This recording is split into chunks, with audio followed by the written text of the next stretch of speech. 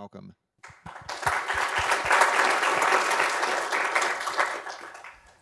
Thank you. Yeah, at the risk of repeating the intro slightly, I'm Adam. I work for New Relic. One of the languages I work on support for at New Relic is in fact Go, which means that I still don't really know what I'm talking about, but my job title says theoretically I do.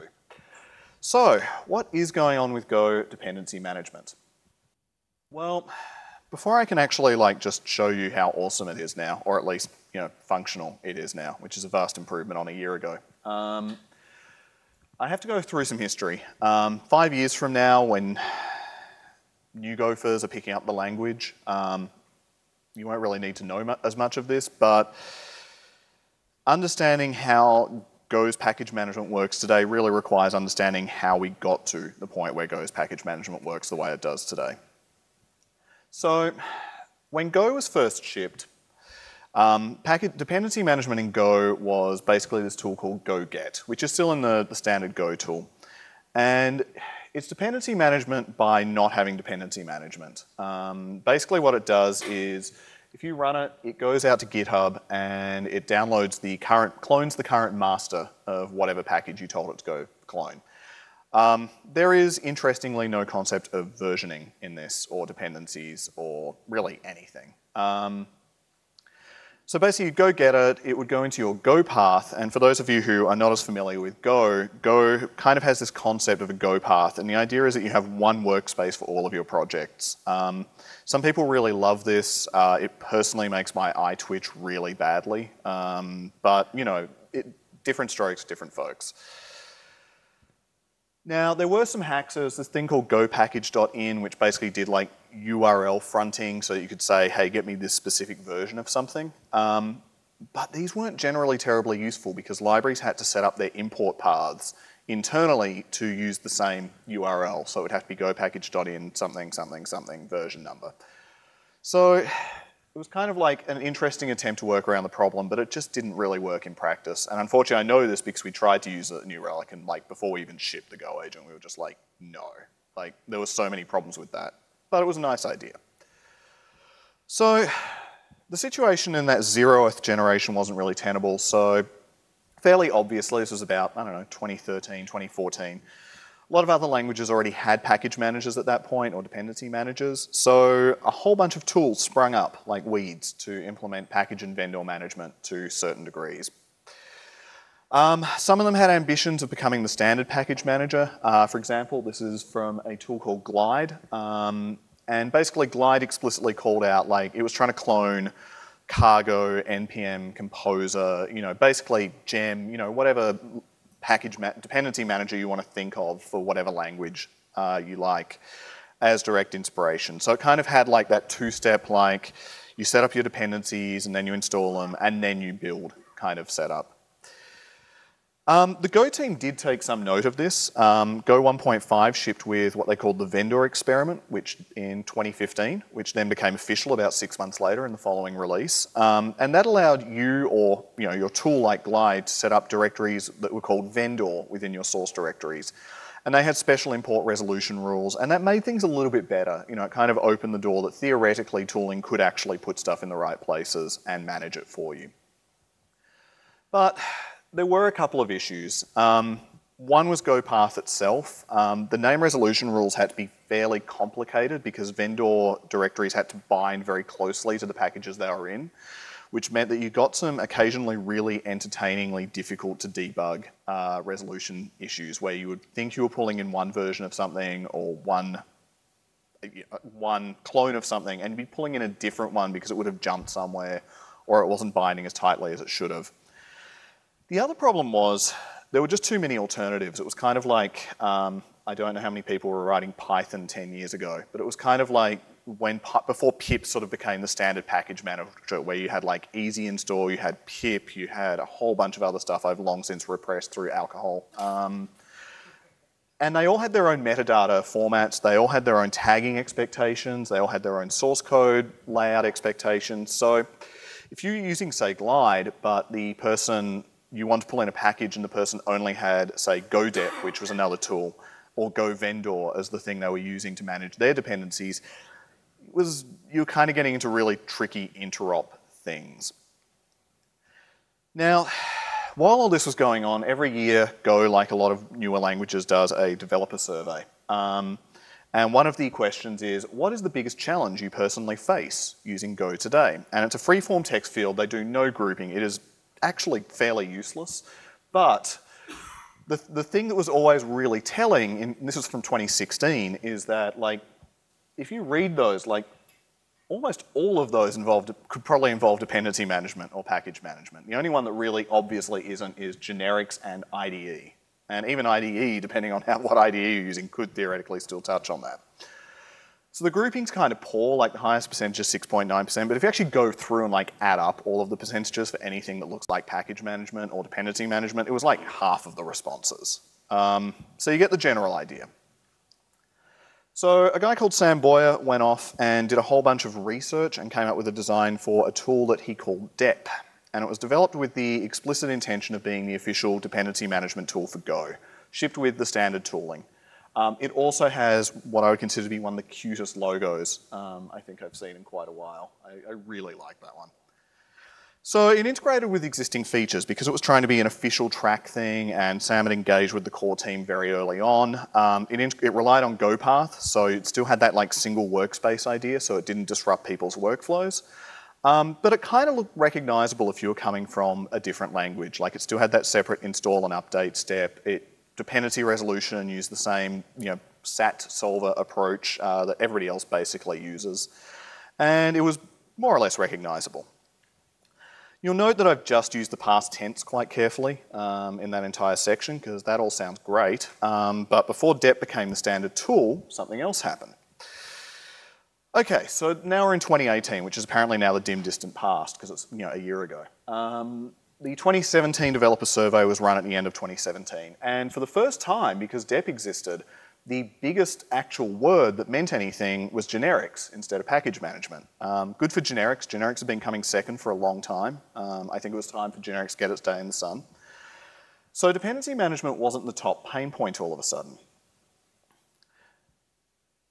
Then Russ Cox, who was also on the Go core team, had been increasingly and vocally dissatisfied with the direction of DEP and instead proposed a tool that he was calling VGO for version Go in a series of really academic essays that I once tried to read and fell asleep. But there's some good stuff in there. Basically, his idea was much more radical. Firstly, it got rid of, so DEP, like a lot of package managers, is really slow at figuring out dependencies because it turns out that doing dependency management the traditional way is an NP complete problem. For those of you like myself who have an extremely mediocre computer science background, that just means it's really slow. Mathematically really slow. So you'll notice this in practice. I guess if you think about like how long it takes npm to run npm install, when you are first setting up a new package and it doesn't have a lock file. It's pretty slow. Composer in the PHP world used to take minutes for complicated dependency resolution. So VGO tries to sidestep that idea by not even bothering to try and solve the graphs, but it implements a different algorithm that Russ called minimal version selection. And this is one of the like 10 diagrams in one of the PDFs. And I'm not going to try and explain it because I don't actually understand it. But the basic point is that you get the same set of versions deterministically out of the module file, out of the dependencies, regardless of if there are newer versions that have been released that would still be compatible. And he called it minimal version selection because it was like a minimal algorithm, but it also is minimal in the sense that it usually picks the minimal version, the oldest version, if possible, in your requirements instead of the newest. This has pros and cons. The other thing about VGO which was interesting was it got rid of the idea of GOPATH for almost everyone. So it still exists, but basically if you have a go.mod file in your file system, that is considered to be the root of the Go path, no matter what you actually set the Go path to. So you can now have one workspace per project. This alone actually made me think this was a good idea. So with some refinement, VGO was quickly and controversially and involved a whole bunch of drama that I'm not even touching on, adopted by the Go team, and it shipped as a nominally experimental feature in Go 1.11, which is the current stable version back in August.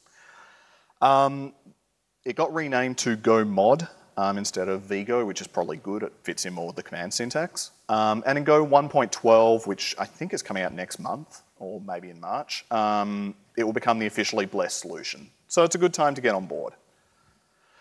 So I'm going to talk about the practicalities of using GoMod, and then I'm going to tempt the live demo gods by actually trying to use it.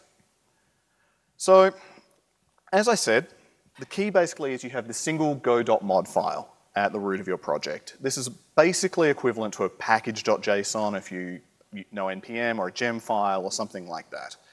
It contains the canonical import path for your project, so what other people would use, like say github.com/something/project name, and it includes its dependencies. So generally speaking, you create it using a tool called GoMod init, which I'll show you in a minute. It's just a text format. It's human readable and writable. It uses its own special syntax because of course it does, but it's not terribly hard to understand. It kind of looks like a Go import block if you turn your head and squint a bunch. Another way in which GoMod differs is it doesn't have a lock file. So as I said, minimal version selection basically says that unless developers do shenanigans like say retagging a release that you depend on, you should get the exact same code every time. To ensure that, it has this thing called go.sum, and it's just cryptographic checksums for the code that you've pulled in. So it's not a lock file in the sense it describes what comes in, but you still want to check it in alongside because it basically prevents tampering down the track. The final thing that you need to know is that if you're going to use GoMod, and I strongly recommend it, you are absolutely opting into semantic versioning. GoMod makes a whole bunch of assumptions that everything is going to be semantically versioned. So if you make a breaking change, you've got to go from version 1 to version 2 to version 3. But in the Go ecosystem, that's not a huge problem. It's a new enough ecosystem that kind of everybody thought Semver was a good idea by the time Go came out. But, you know, it's something to be aware of, particularly if you're writing a library. All right, so let's look at a few examples of it in use. Now, I can only sort of half see my screen here, so we're just going to see what happens. Okay. So firstly, let's just look at a brand new project. So I just have nothing in here right now. It's an empty project. I'm going to write some Go files, but I just want to set up my Go mod so that I have a Go path. So I can just run GoMod init. Cannot determine module path because I don't have one. No import comments. Huh, I swear this worked. But you can also just tell it that you want a particular path. So, and there you go. And that creates a go.mod, which you can see there. And it's just a single module line that just says, hey, this is how people would import it. Okay, that wasn't very interesting. Let's say you have an existing project. Now, this is actually a real project that I have from a side project I was working on a couple of years ago. And you can see it's got kind of Glide metadata in there. So I was using Glide as the dependency manager until I realized Glide was hopelessly broken. And then I actually rewrote this in Python. But it's still a good example. I can run GoMod init, and GoMod init can parse about 10 different types of metadata. So it parses dep, it parses Glide, it parses a whole bunch of things. When it works, it's kind of magic. Let's see if it works. Okay, so it's creating a new go.mod. It picked up the module name. It's copying the requirements from the glide.lock, which was the lock file that Glide created. And theoretically, I now have a go.mod file, and I do. So you can see here that this project, this is a GPS receiver project, so it pulls in this library to do like data parsing, it pulls in this internal library for stuff, it pulls in protobuf because stuff goes down in protobuf, it pulls in the serial library, and it pulls in Redis because we were talking to Redis. So basically, it was able to GoMod init was able to parse the glide.lock file I had and basically pull out those dependencies and set up a thing. And theoretically now, I could just go ahead and build this. Let's see if that works. So you can see there, because those packages didn't already exist, it goes out, it finds them, it clones them, it downloads them. It did a build. So this was just using standard go build, no special command there. And I should now have a thing, and I do. So basically, like in two commands, go mod init and go build, I went from something I wrote in about the Go 1.6 days using Glide to something that now works with the current version of Go. Okay, if you have a new build, if you have a new clone, if it's got the Go mod and Go sum files in there, then it's the same thing. You literally just run go build and it builds.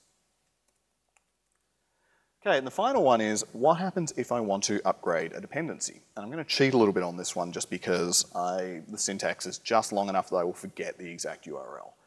So in the Go mod file that was created, this is the same one, you can see here that we depend on version 4.2.3 of the Redis library. Now, since then, there's like version 5 and version 6, but I don't want to, rewrite my code. There is actually a newer version 4 version as well. There's a 4.2.4. So let's say that I want to grab that.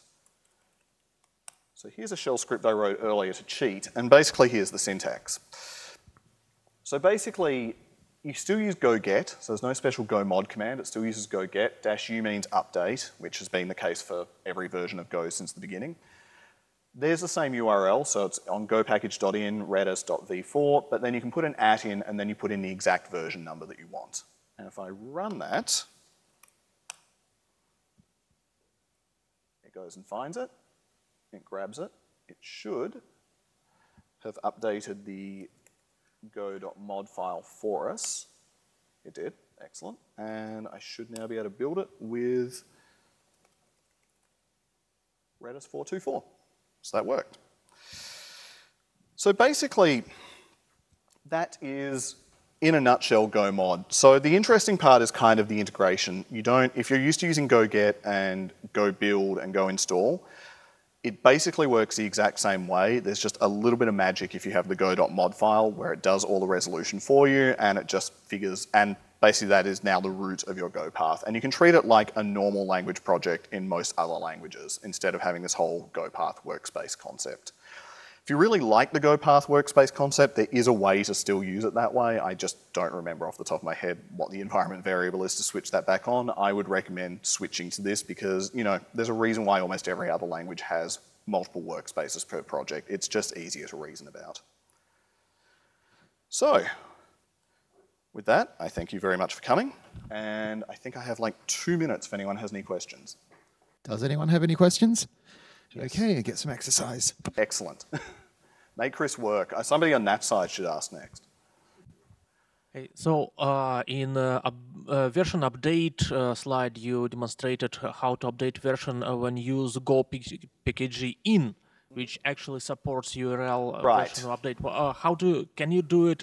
How do you do it if a version is a tag in Git, whatever? It's the exact same syntax, and this was a poor example because I don't have a GitHub dependency in there that would show it, but it's the exact same syntax. It would be github.com/thing/thing at version, whatever the tag is. And underneath what that looks at is it will look for a tag with that exact version number.